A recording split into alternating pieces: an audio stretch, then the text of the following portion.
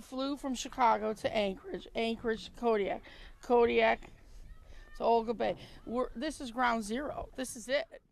People are more sophisticated about what they are eating now, and everybody's asking for wild salmon, and they want to know exactly where it's coming from and exactly how it's been handled, and to take that next step then to know who's bringing it in is amazing. I mean, Alaska does so much to promote the pristine, the last frontier, all of the cliche of saying how flawless it is. But until you come here and experience it, until you see the fieldhead ferns growing and you see the bears walking across the river and the seal that's eating your salmon right out of the net and pulling a pot up and there's a king crab in it, you're not ready for it. You're not totally unprepared for it.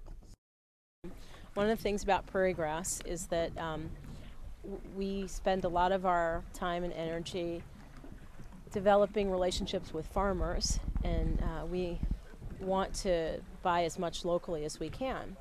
So trying to do things that are sustainable makes a lot of sense for the restaurant, and it ties in with trying to find the source of where our food comes from.